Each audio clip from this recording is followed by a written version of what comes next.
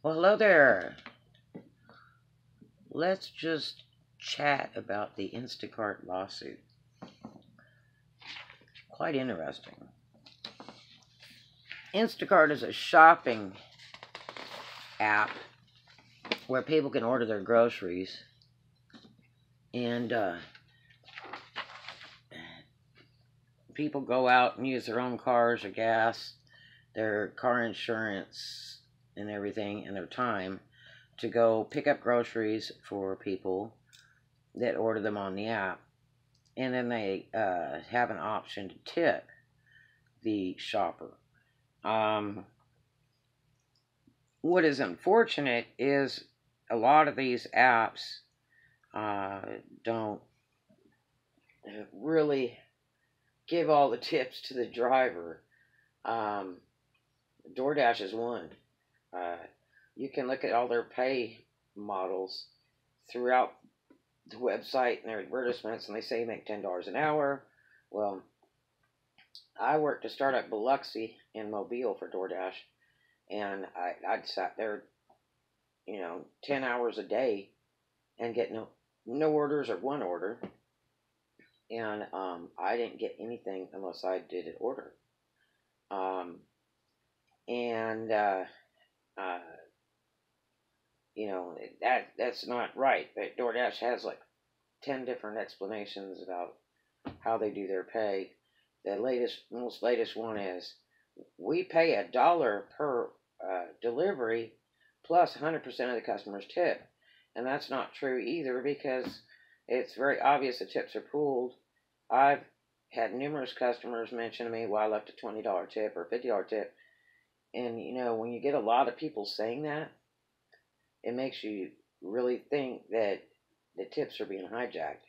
And DoorDash admits it on their website, saying, we take tips and put them together to help other DoorDash orders so that they're a little bit higher pay. Well, I mean, this isn't fair. It's really better for the customer to tip cash, period, because we just aren't going to see it most of the time, or any of it. We don't have a clue. We don't see the original order. We don't see the original tip. We don't see the original amount of food purchased and the original fees that are paid for the delivery.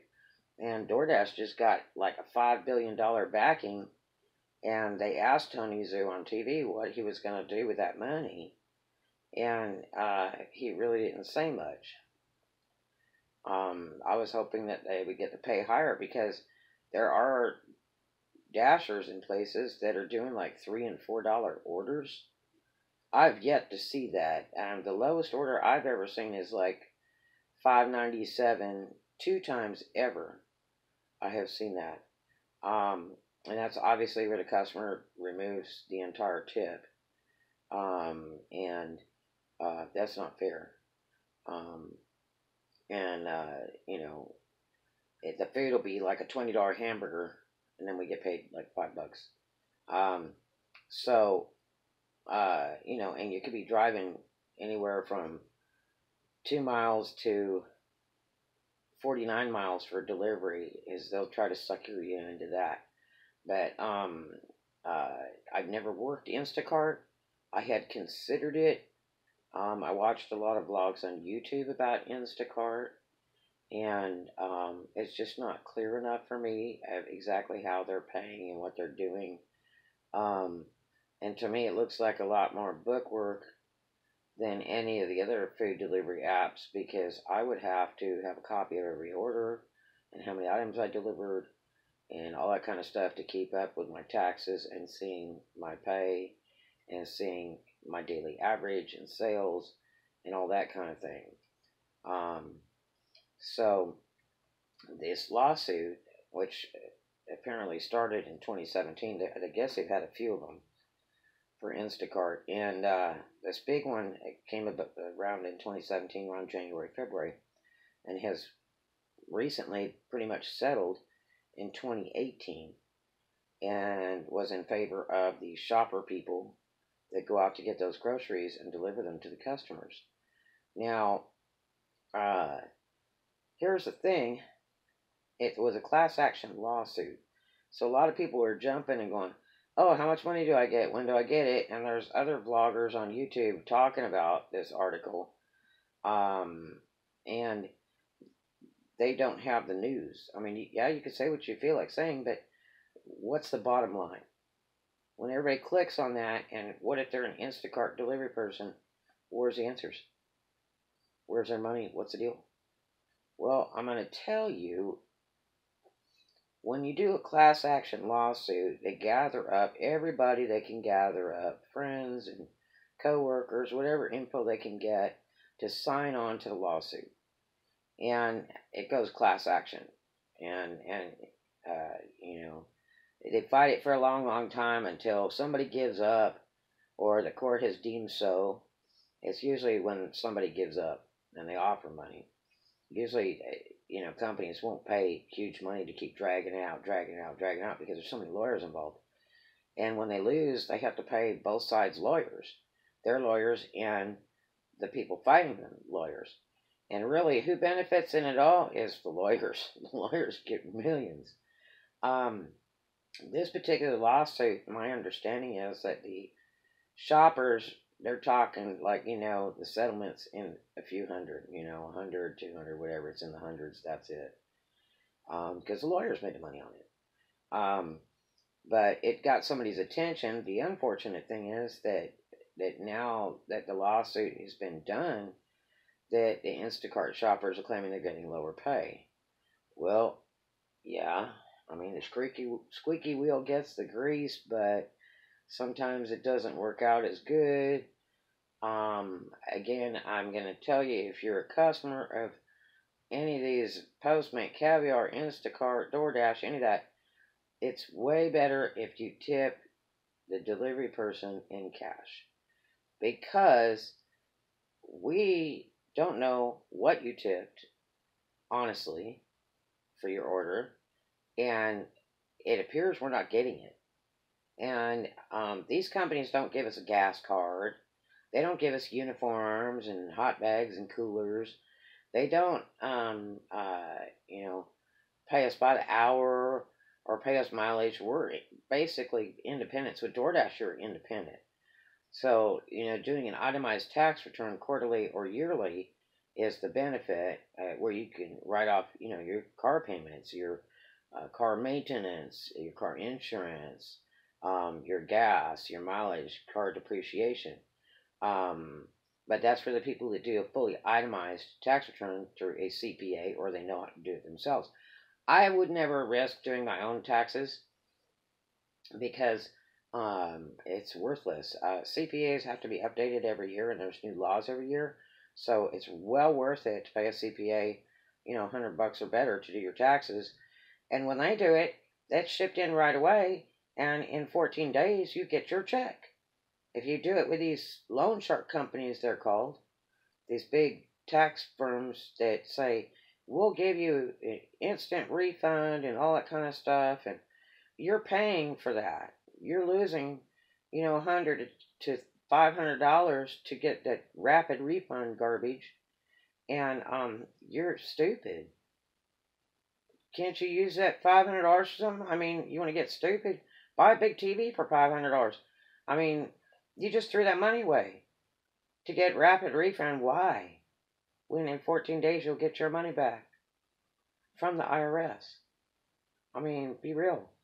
I don't think a lot of people realize that. It puts the CPAs out of business when you use those loan shark tax people in the grocery stores and whatever. Um, you know, and a lot of those just aren't as accurate as using a CPA who studies every year and goes to meetings every year to update. I used to be engaged to a CPA, so I know a lot about all that. And I would never do my own taxes. I would always take them to a certified public accountant, CPA, and they're really nice people. You go in there and ask them how much it costs. They usually charge per tax form of the year for whatever jobs you work. You get a tax form for each job, and they'll usually charge you for each one of those. If you come in with only one because you've only worked one job all year, they charge you a rate for that. And depending on how much stuff you have. With delivery drivers, there's a lot. And you're not going to go into a CPA and plop a hefty bag full of receipts and garbage on his desk and go, okay, and then here's, my information, and here's all my receipts. They're going to be pissed. I have a vlog about this on YouTube of how to set up your stuff for your taxes so you can be prepared and you can hand over, a big shoebox to a CPA and let them work it because it's much easier when it's in order. And it's cheaper for you and quicker, and they can do it in a heartbeat. I mean, doing personal people's taxes with a CPA versus a corporate, CPAs love that. It's quick, clean, boom, well worth it, and it's really cheap. Now, I don't know about the exact situation for the class action lawsuit for Instacart. It's probably geared towards all the people that filed within that class action lawsuit. But I will tell you that what I would do if I was somebody that worked for Instacart and just heard about this and want to know if I was getting money back, I would contact the law firm that filed this last case and see what they say. If it's for everybody and they need to add you in, or if it's only for those people. But bear in mind, it's not thousands of dollars. The lawyers made the money on this deal, and the news and all that, and it gets them business for future lawsuits, which I think Doordash is probably going to be the next one. It just looks that way. But anyway, I'm going to give you the law firm's name that handled this last lawsuit and their phone number and email so you can contact them. And it's ARNS Law Firm. And their phone number is 1-415-495-7800.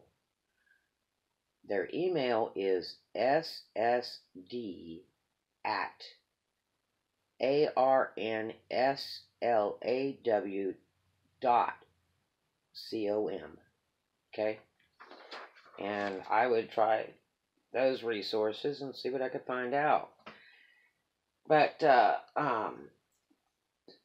as far as Doordash is concerned, there was an interview at the time of this lawsuit with some of the other food delivery companies, and that.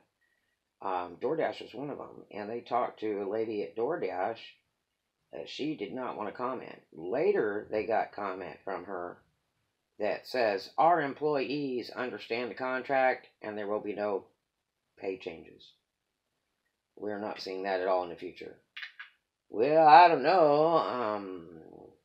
Doordash does pay higher than all these other places, and that's very obvious. But it also depends on the area, because I listen to drivers talk about how they get $5 orders and stuff, and that's insane. I work in areas where most of the orders are $10 and over. I've done orders as high as $20 each.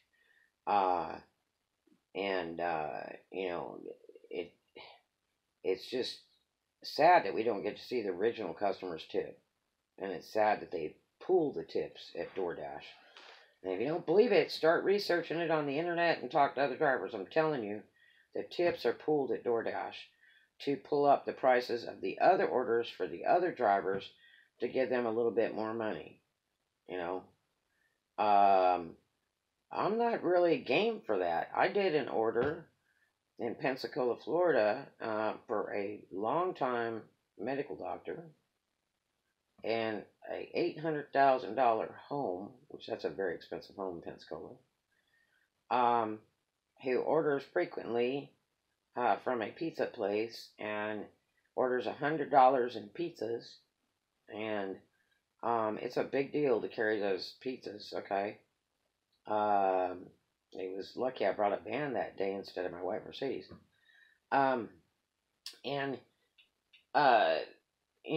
When I delivered the food, that order was like $9 or something. And it was like a total 5-mile gig. But when I delivered, I was really disappointed because, I mean, it was like a moving truck moving all these pizzas out. And then, I had to, give them napkins and paper plates because a lot of these places don't give paper plates with the food. And I had peppers and cheeses and all that kind of stuff. And so I was really sad because there was two of us working it. And I was really disappointed when there wasn't any thank you and there wasn't any cash tip for $100 in pizzas. Man alive.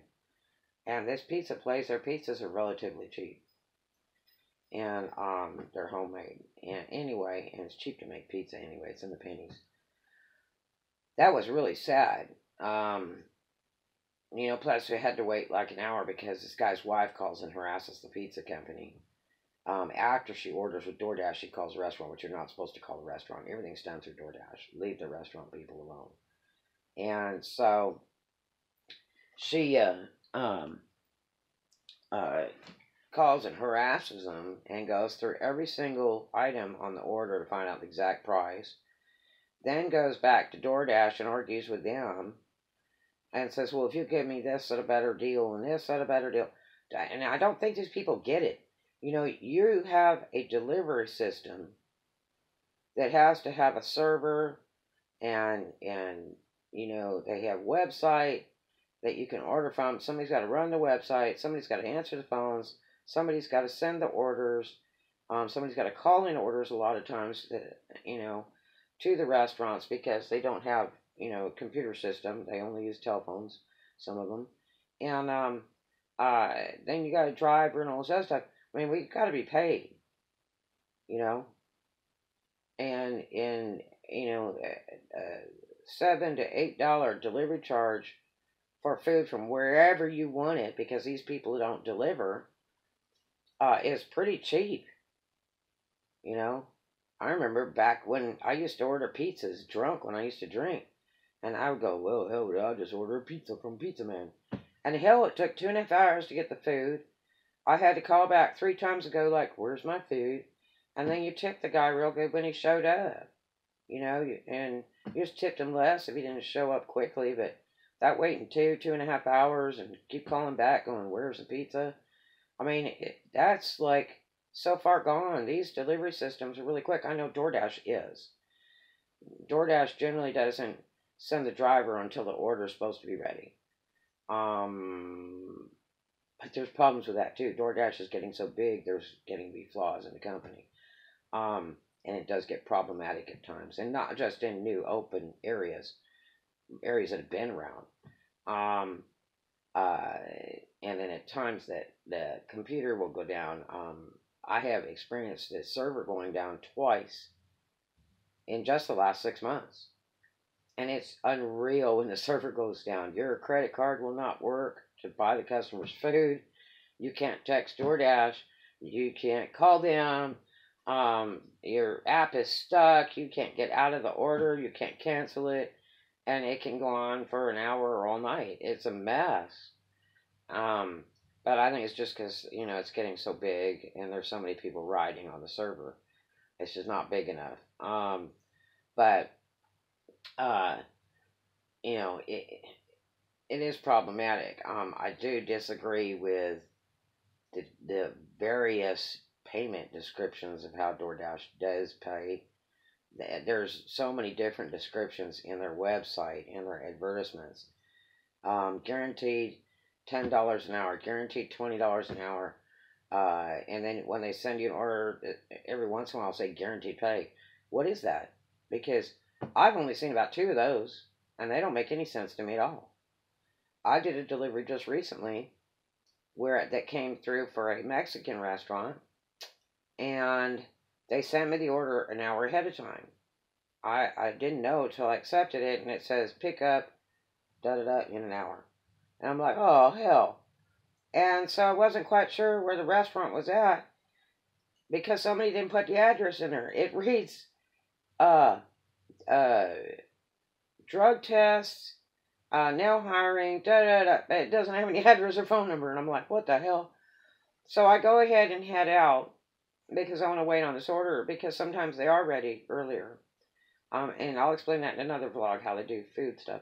So I go ahead and I head out, and I get about halfway in town to the town where they're supposed to be at in Florida. So I text Doordash and wait for them to answer. And I said, look, what's the address of the restaurant? Because on the app it says a 6 mile order, which that was a lie. The only 6 mile they were looking at was the 6 mile to the customer house, because there was no address for the restaurant. So he calls the restaurant. I have to wait for that. Then he sends me a message back with the address. I GPS the address, and it won't come up on a $300 Garmin. I say, well, just give me the phone number. I'll call them. So they gave me the phone number, and I called. It's busy, busy, busy, busy, busy. Finally, I get them. So now, 30 minutes has transpired. So, and I'm not even at the place. So I call them. Turns out that sucker is way out in Blue Water Bay. And I'm like, oh, hell. So I've got like a 12-mile drive. And then a 6-mile drive after that to the customer's house. That makes no sense. Then I get out to the restaurant, and all the food's sitting there. Just sitting there. It's not under a heat lamp or anything. And it's a huge amount of food. It's like $100 worth of Mexican food. And so I get, like 3 different people go, well, here, let me get the payment for that. And I'm like, I'm not paying for anything until we check this order. I can't. Because we can only run this credit card one single time. And if there's any problems, then I have to contact Doordash and authorize another payment if there's something that's not right or missing. Well, the first girl, she doesn't want to help go through the order because we're not allowed to touch the food at all. So we have to have someone that's a member of the staff there to open the trays and check and go through it with us as we check the items off on our app to make sure we have everything in order, or our ratings get trashed. Even though we didn't prepare the food or any of that, our ratings get trashed when things go wrong with the food. It shouldn't be that way, but it ends up that way.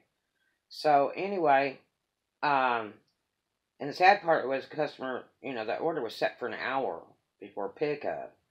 And a lot of times that's a restaurant doing that.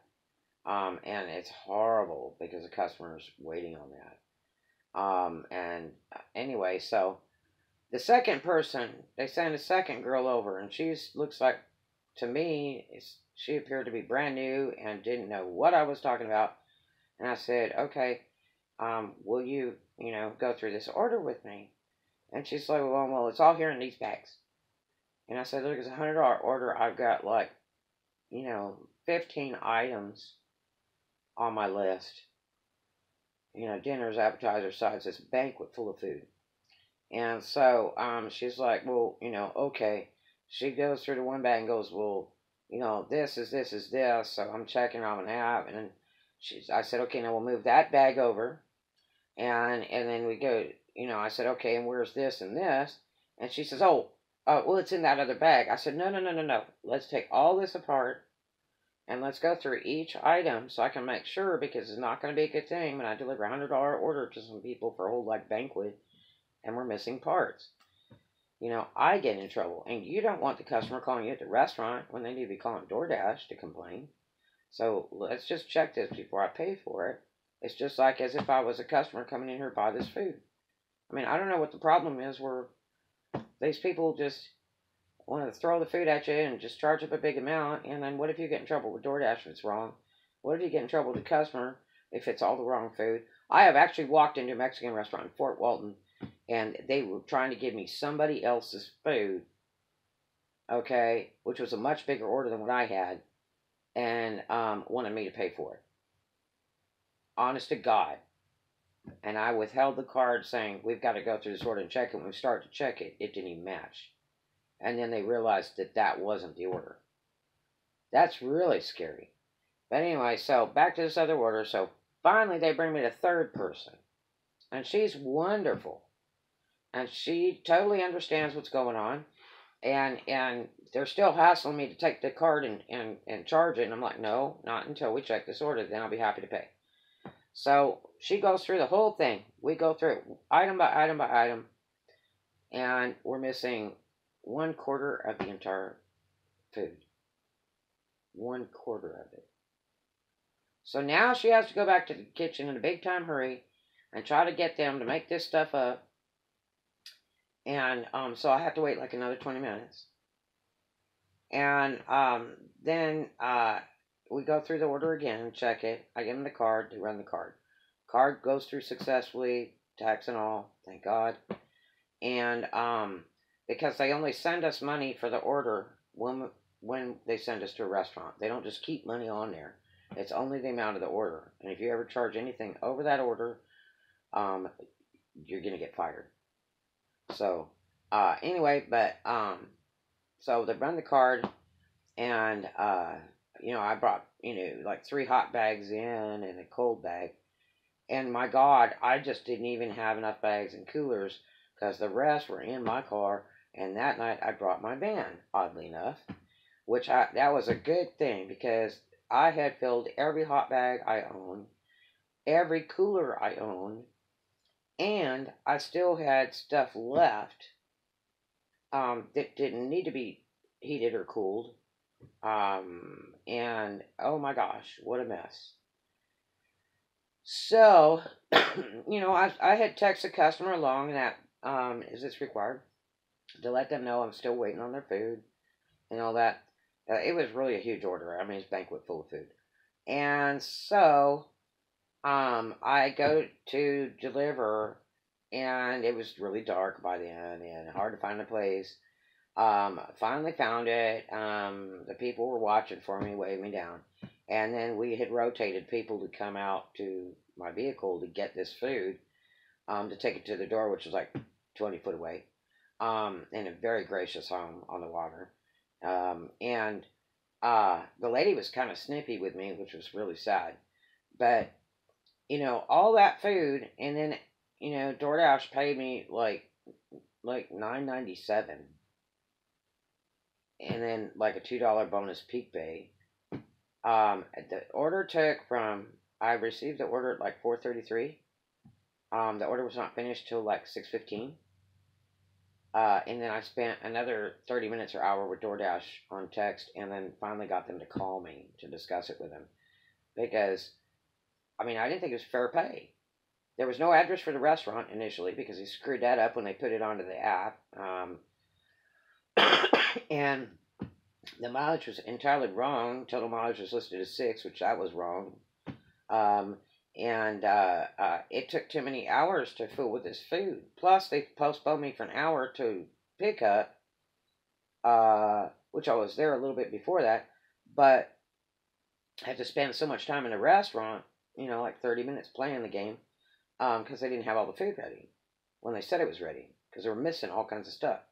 But the problem is that I just don't feel it was fair to tie me up for all that time.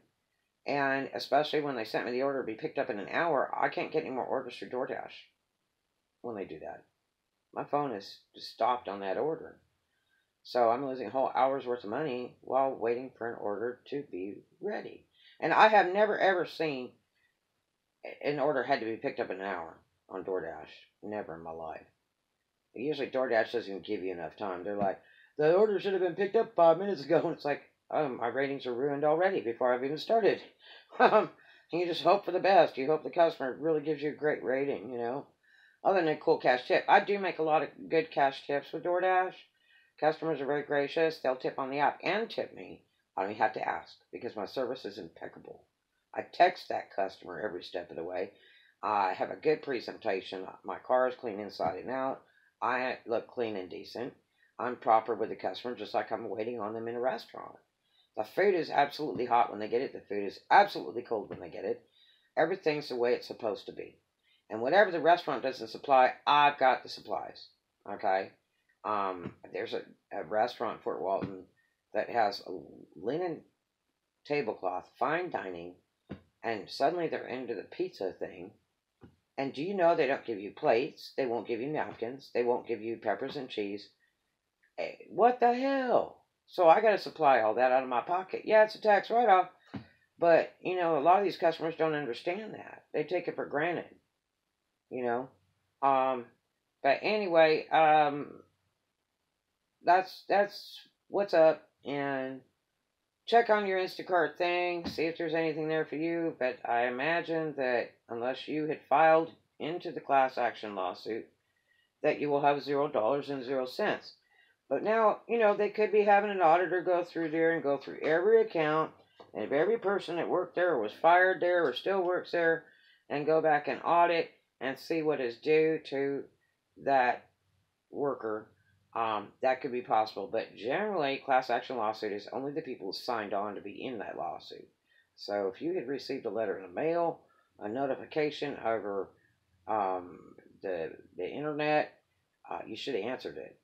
You know, otherwise, that number I gave you and that email, if it were me, I would contact the law office through that handled this last case and see if there's anything can be done.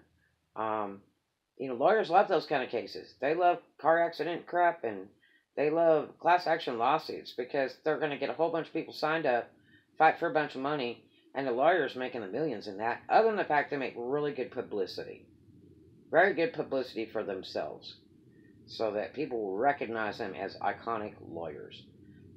It's like the stripper lawsuits. There's an excellent lawyer in Pensacola, Talbot Law Firm, that handles the strip club lawsuits in several states. He'll take on any state he can get.